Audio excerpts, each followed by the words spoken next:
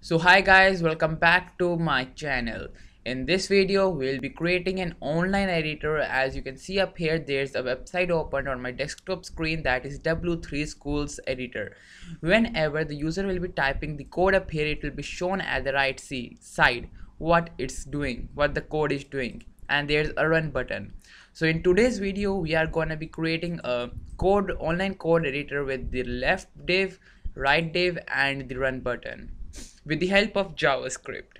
So without wasting the time, let's jump to our code editor and let's create our own online code editor.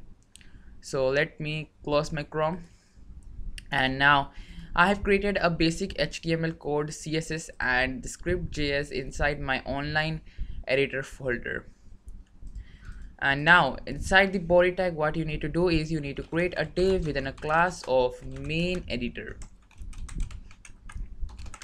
And inside that div, first I'll be giving it a button within a class of button, and the button name will be run the code. And after the button, I'll be creating a div with a class name of first. And to run our code, what we'll be doing is we'll be writing content editable. Perfect. And just remove the double quotes and equals to. And after this div, just press enter and type a placeholder up here, so it will be like write the code. That's perfectly all right. So after this div, I'll be creating an iframe with the class name of second, in which I'll be seeing my whatever code I have written in my editable div, which will be shown in my iframe div. So now second, and our HTML part is finished. So now let's right click on our index.html file, open it with the live server. Let me drag it up here. As you can see up here, we are having a button with the write the code text, and we are having a div. So now let's minimize our Google Chrome and let's come back to our CSS file. And first we'll be writing the basic CSS code, that will be box sizing border box. We'll be giving it a padding 0. The margin will also be 0. Perfect. And then we'll be selecting our button class, that is btn, and we'll be giving it the position of fixed. From right we'll be giving it 0, from left, from the padding we'll be giving it 0.4 rem. Then we'll be giving it a width of 4 rem. Perfect. And we'll be giving it a background of black, and we'll be giving the color of the text, that will be gold. Okay, goldenrod. That's perfect. Then the font size of the button will be 1 rem, and the outline of the text will be none. Then the cursor, when the user will be hovering on that button, the cursor will be pointer. The height will be 90 VH. So why I am setting its height? So let me remove it, let me comment it out up here. Before that, let's save it. Let's come to our Google Chrome file, and up here you can see up here at the right corner there's a button up here, but what I need is I want its height at my full, what I'll be saying is full web page. Okay, so I'll be setting its height 90 VH, and I'll comment up here that will be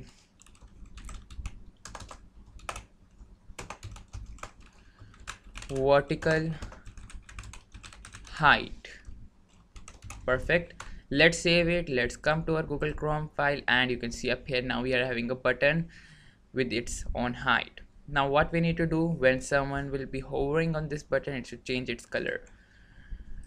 So now I'll be selecting my button class, and I'll be saying when the user is hovering on this button, change its text color to white and its background color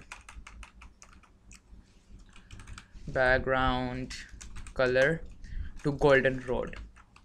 Let's save it. Let's come to our Google Chrome file, and now when we will be hovering on this button, it will be changing its color and its background color. as you can see up here. That looks really awesome. Now we'll be selecting our main editor class, which is this one, our div, and we'll be giving it some styling. I'll be changing its background to black, hover on it, and I'll be changing it to bit gray. Then display flex, then I'll be giving its width, that will be 100%, and the height width is 100%. Okay, so I'll not be giving it an height, I'll be giving it a padding of 1 rem, and the box shadow will be 0, 2 pixel, 3 pixel, black. The position will be fixed. Now I'll be giving it a height of 100 vertical height, VH.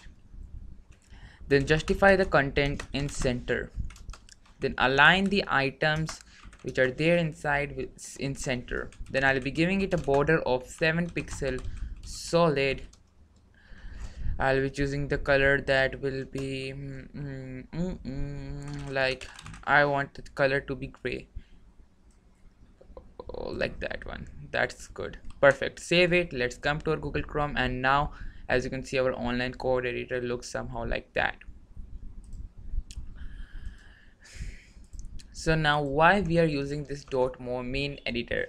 We are using it to change the background color and make code div in center. So we'll be getting all the source code, how can we create an online editor, in the link in description.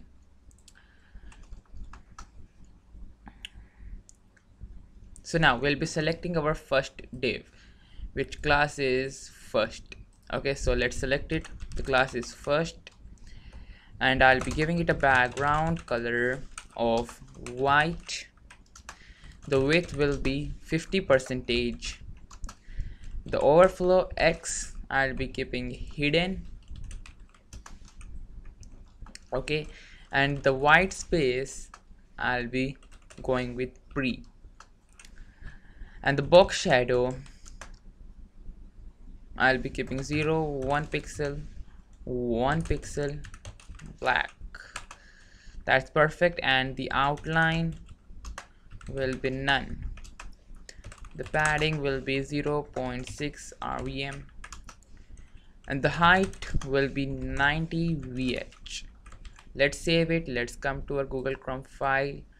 Okay, so it's looking somehow like that. Now what I'll be doing is I'll be coming under the overflow X, and I'll be saying it overflow Y, set it to auto. Okay, so that's great. So up here we'll be writing our code. So now let's style our second div, which class is second. Okay,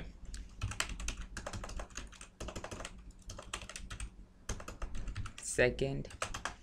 Okay, so why we used the first, what we have done inside the first div, what styling we have given it. Let's write a code up here. It's for making coding div full height, for giving it a full height at right side, and creating a new div for showing the result. Perfect. Let's comment it out. Now let's come to our dot second, and let's give it some styling. So now I'll be giving it a background color of white. No, I'll be changing its background color to like grayish type. It should look little different, so that will be better. Okay, and I'll be giving it a width of 50%. The overflow Y will be auto. The white space will be pre. and from the right I'll be giving it 0 pixel. The box shadow will be 0, 1 pixel, 1 pixel black. The padding I'll be giving it will be 0.4 rem.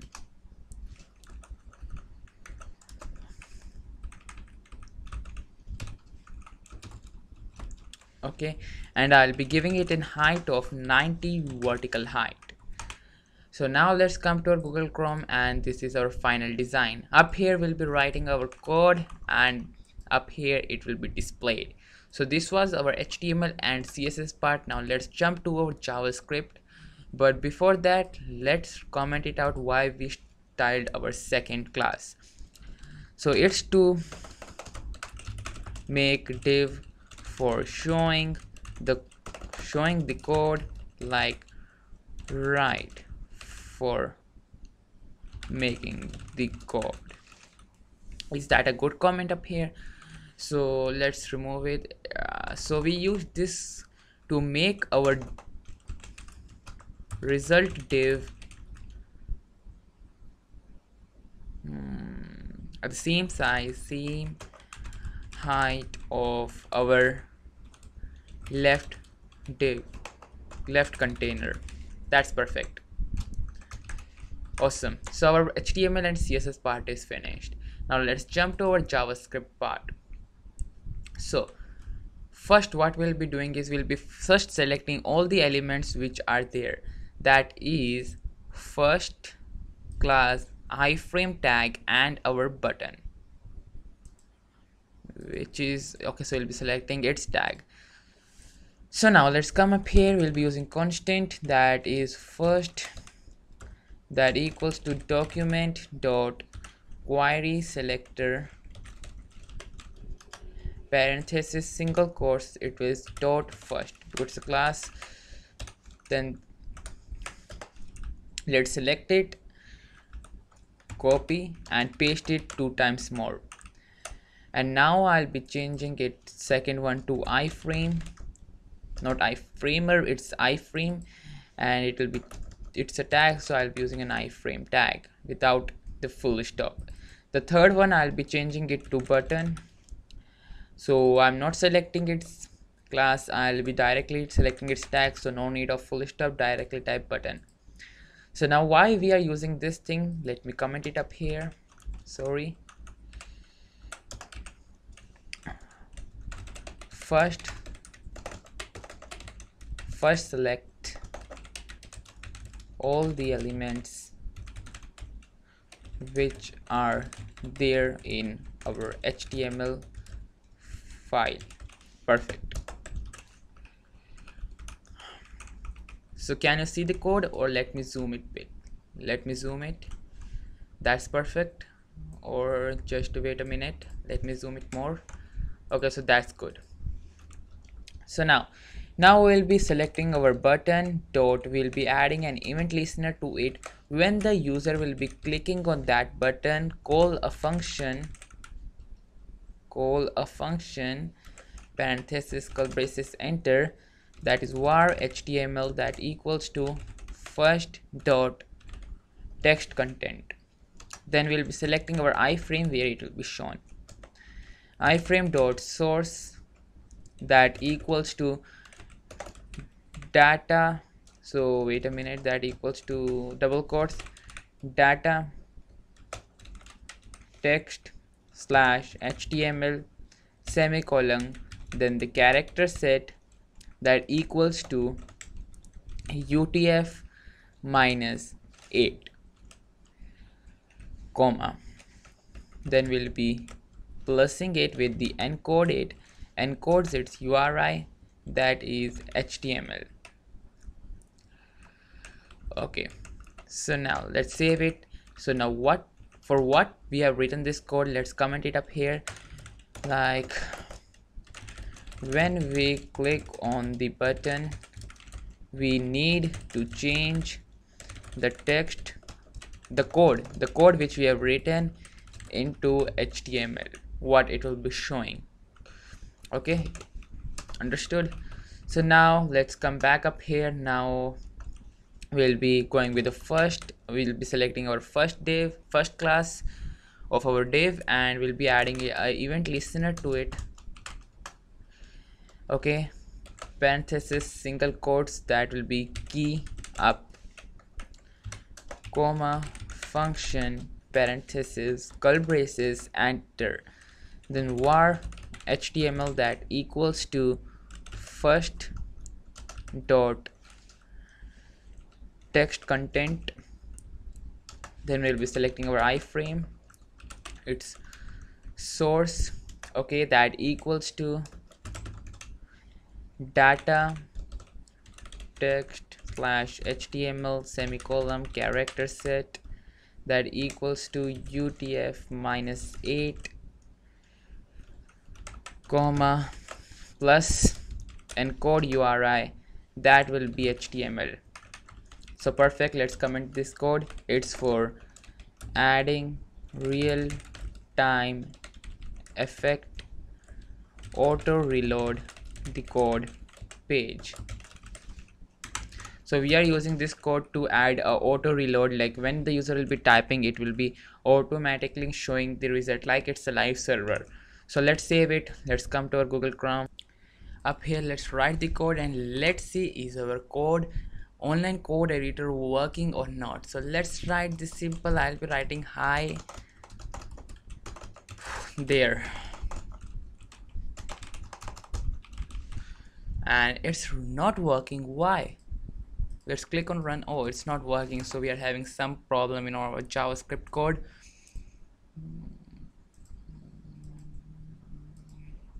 Okay, as you can see up here, we have written iframer. Let's change this to iframe. Let's come to our Google Chrome file, and now let's write the code. Let's go with an h1 element. Let's type up here hi there, and that's perfect. Our code editor is working. Now what we need to do is, like, if you're going to W3 School's website up here, and this is the basic HTML code, if you're copying it and if you're trying to paste up here, as you can see, we can paste it, and as you can see, it's really great. We can run our HTML online editor. Whatever code you will be writing in this div, it will be shown up here. So even we can use CSS file up here, like I'll be going up here under the title, and I'll be using the style tag. Okay, and inside that I'll be going with an h1, and I'll be giving it a color of red. Perfect. As you can see, the h1 tag's color is changing to red. So now if I wanna give change the font size of the paragraph, I'll be selecting the p element. I'll be changing its font size to 30 pixel. So up here we have selected our paragraph. Let's curly braces. So this is our h1 tag. Let's close it up here. So that was the mistake. We have not closed our h1 tag. So as you can see, now it's changing its font size of the paragraph.